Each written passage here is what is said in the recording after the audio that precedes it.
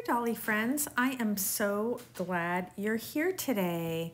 I'm going to do some minor doll repair of 3 dolls that I have. 2 I showed you last time, and 1 is Hans, who you've seen before.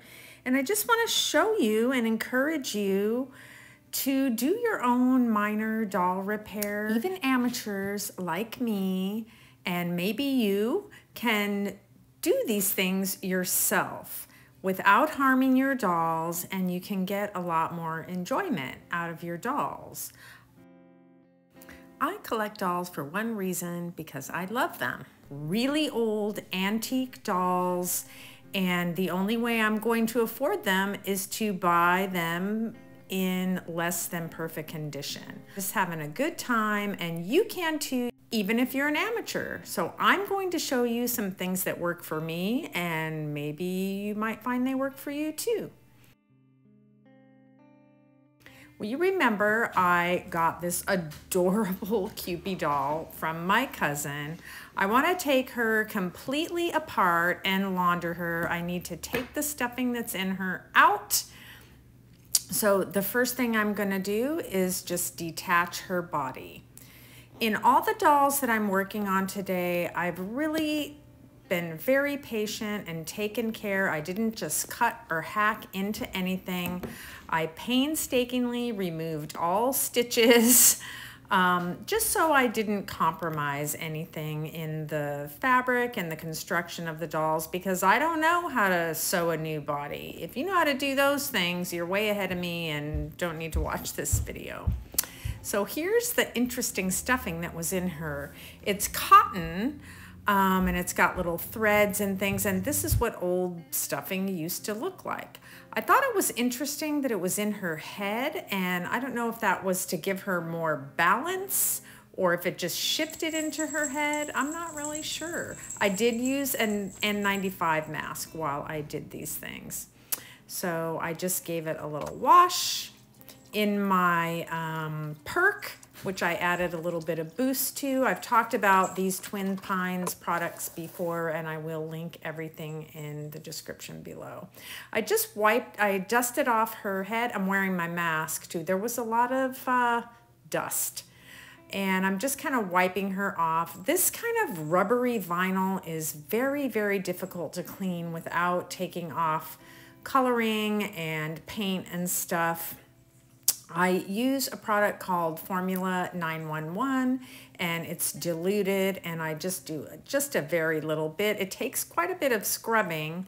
So I just scrub it and then use a clean Q-tip to rinse it, and then use this soft chamois cloth to polish it off. Look how much dirt I got off. I probably could have even cleaned more, but you know, you need to know when to stop too. And I pulled out all her little threads and pieces. And I went ahead and cleaned. I wasn't going to clean out the inside of her head, but I went ahead and did it just with a cloth, a damp cloth, and I dried it out really well, because you don't want to leave anything damp inside your doll, because it will get mold and mildew. So you don't want that. So I took my time. The whole process of doing the dolls took me all week. So her little suit came out pretty clean. I probably could have let it soak a little more to get it even more clean, but I didn't want to risk any fading or anything like that. The Twin Pines products say that they won't do that, but I have found they will take some color out in some things depending on how they're dyed. Now, if I really wanted to go all out, I could have probably soaked it even more and actually added color to it, but I didn't. Now, my neighbor who gave me the polyfill, thanks Marilyn, she worked for many, many years for Beverly's craft stores, and she told me that when using polyfill, you need to do what's called kneading it, which is pulling it apart and kind of aerating it, and that it will not form clumps when you stuff it, and you'll use a lot less of it to get a full look. I did a little basting stitch around the neck so I could keep track of sewing it onto her her vinyl head.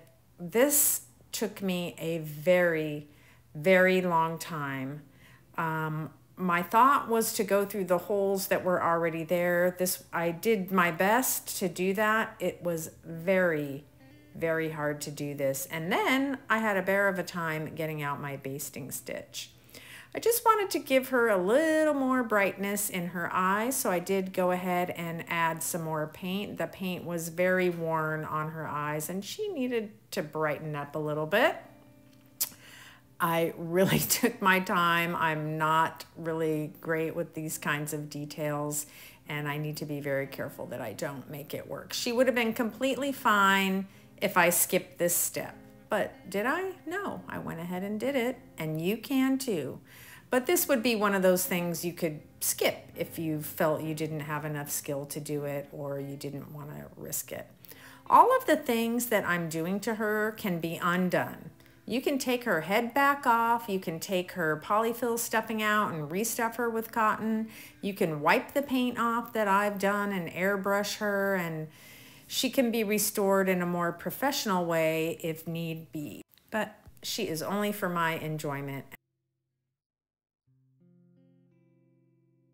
And look how cute she came out. I did knit her little cap that she's got on. It was just my own little design. If you're a knitter and want more specifics, you can email me or comment below. But I think she came out pretty cute. Moving on to the next dolls, as you can see, she's missing a hand and an arm.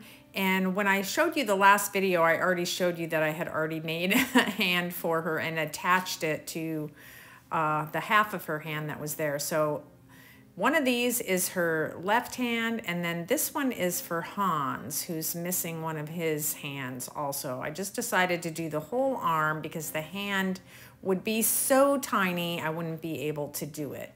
So I just used air dry clay, and you can see that mine is not very good. Now I'm doing the same thing that I did with the Cupid doll. I'm not hacking away at the fabric. I am just removing the stitches one at a time, trying to see if any of the original pieces are salvageable, because of course that would be optimal. I'm using some little tweezers to help me pull the stitches out. And here is the sawdust. You're gonna see little black things in the sawdust, but it's just the threads. And I just was too lazy to pick them out and didn't figure they would do them any harm. I saved the sawdust and can use it later. Now, somehow I had in my mind that I had cleaned poor little Hans, but I did not. Water wasn't gonna do it for him, so I had to get I just used a little bit of my soft scrub on him, just a very little bit.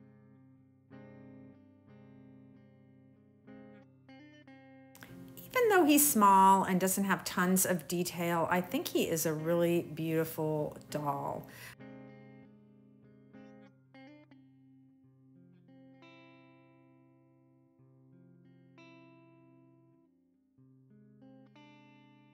I believe the clothes that were on him were original to him. His little top was actually just a dickie and just went down the front, and I thought, oh, that'll be easy to just recreate another one of those.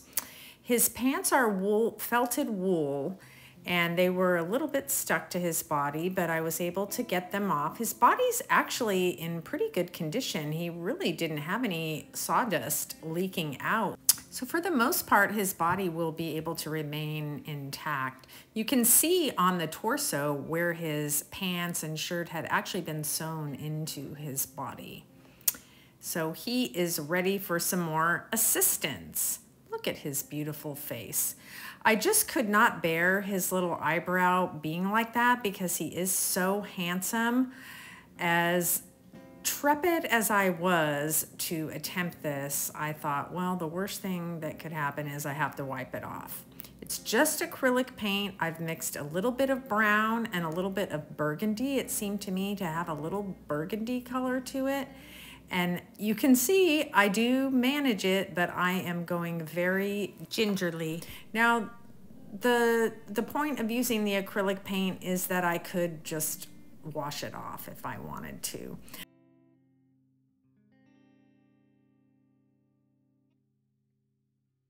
but I think he already is starting to improve. What do you think?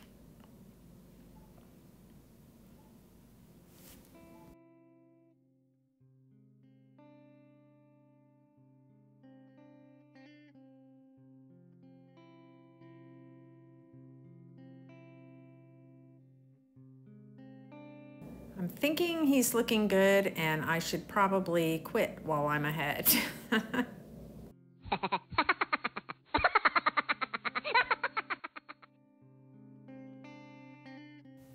Can I just say a very big thank you to all my new subscribers and an extra big thank you to all my existing subscribers. I am so very grateful for each and every one of you.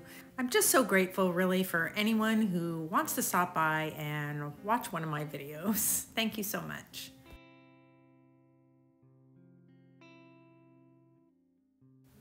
Just a little reinforcement in the hips. My friend Deborah uses lavender to stuff some of her dolls, and it's supposed to be a good antiseptic and help fight bugs that might get into your things. I bought these dried rose petals and lavender online. The dried rose petals have the same properties, so I thought I would mix them together. I certainly need only a fraction of what I'm doing here, but then I'll have it for later. So I'm going to stuff that tiny little part of Hans's body with lavender and rose petals. Because the fabric is so delicate, I went ahead and dyed some plain muslin with tea bags, and I decided to make a little piece that I'm going to fill and insert into his original body. I just don't want to risk any tearing of it because it's pretty well preserved, and I think I can keep it that way. So you can see what I've done here, and I'm going to use that same muslin for his arms.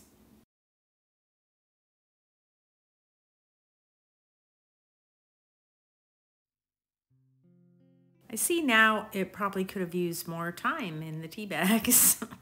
It doesn't matter because no one's gonna see it. So I've stuffed it right inside and I'm just sewing the body closed. In hindsight, I probably could have stuffed it a little bit more.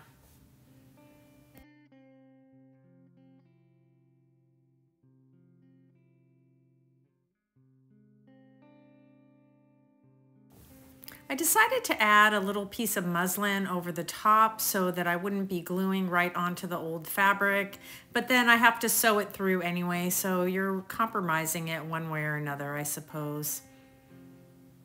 Oh well, it's already done. How do you like that, Hans? Excellent.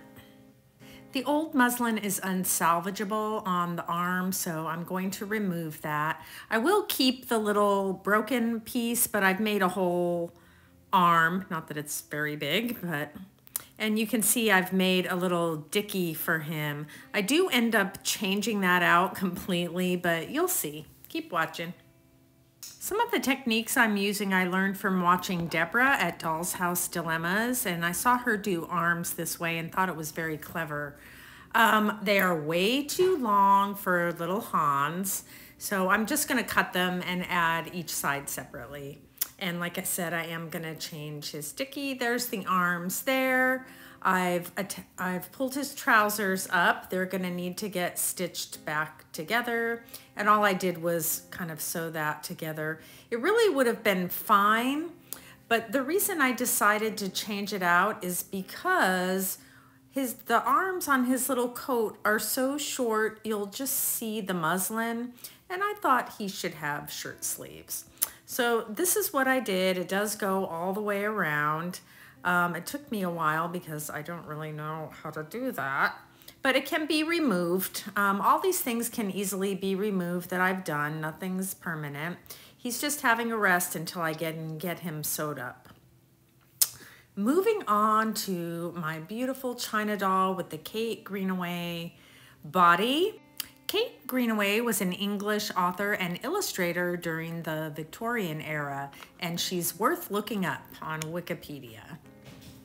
once again, I'm carefully cutting every stitch of her clothing, so if anything is salvageable, I'll be able to do that.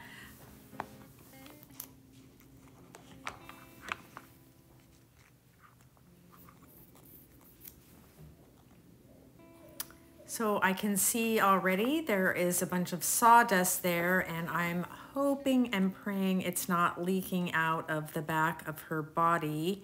I feel like it probably isn't because she's still pretty well stuffed. Look at her arm. I'm so happy that it has her original arm. I've never seen a China doll dressed in the fabrics that are on that piece that I took off her, but I don't know enough about it to know if perhaps they were, perhaps they weren't. I don't really know. It doesn't look like there's any holes or leaking out of her back, so it's probably coming from her shoulders. So that is good news. Now, how her head is not really stuck very well on there, which is a blessing, really, because I'm less likely to tear the fabric. So I'm just kind of scraping away on the inside of the porcelain to loosen some of the glue. I'm really not doing anything to the fabric other than gently pulling it away from the inside. And there you go. Now she has quite a bit of sawdust heavily packed into her head. And honestly, I think I'm just gonna leave it there instead of digging around inside. I don't wanna ruin anything inside and accidentally hurt her or break anything because it's just sawdust and I'm really not too worried about it. I'm just using a little brush to brush the fabric and any surface dirt that's on it. And I'm just kind of feeling her and looking her over. Her body actually looks pretty good. There were just two small areas that have some leaking, the two areas other than the very top of her. So I'm just kind of putting some fabric over that and tucking it in so it doesn't leak further, just to sort of reinforce it from the inside. And I have this kind of golden fabric and I like it. I had it on at hand and it's sturdy.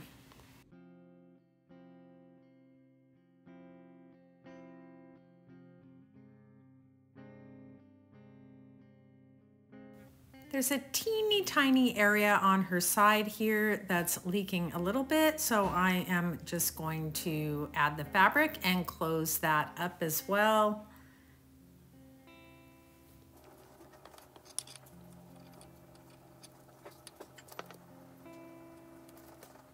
The fabric really is tolerating my stitching and holding up pretty well. Now it's not, I wouldn't go poking at it any more than I need to. I reinforced her hips because they were about to break off.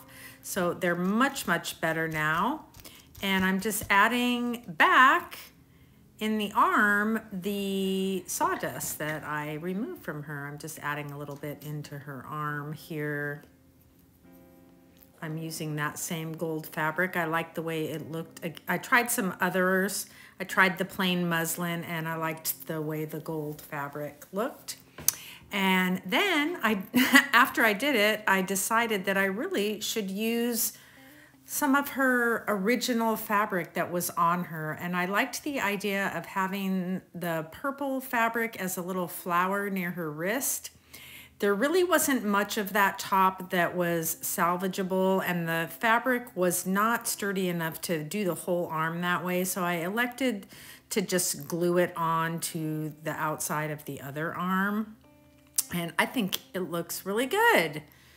The arm doesn't look good, but the fabric covering it looks good and gives a little nod to her original clothing that I found her in. I'm glad I was able to incorporate the little purple piece also because it was trying to tell us something. All our dolls have a provenance, even if we don't know that provenance. And once they fall into our hands, we become part of that provenance. So I really take that seriously. Here is a nice look at her beautiful legs. I'm using Formula 911, a diluted bit of it, which I used on the Cupid doll, to clean her boots. Look how well it works. I'll list and link the products I'm using in the description.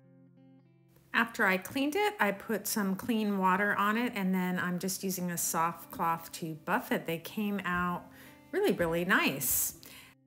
I just want to show you that you can also use this Formula 911 in a diluted form or straight up to clean glue. It really, really works wonderfully on glue. Look how good it's getting the glue up here.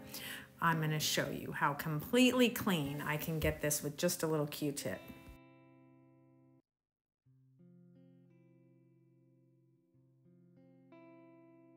Voila! I decided rather than emptying her head of the sawdust, I would just block up the area and prevent it from leaking out. I'm not sure why I decided to do this, but that's what I did. Getting up that last bit of glue before I glue her onto her body. After consulting with my friend Diana, who's a great help to me, I decided not to attach her head to a muslin piece. I'm going to glue it right onto her body using a gentle application of tacky glue. Before I close up that hole, I just want to get the last little bit of glue off of her head here.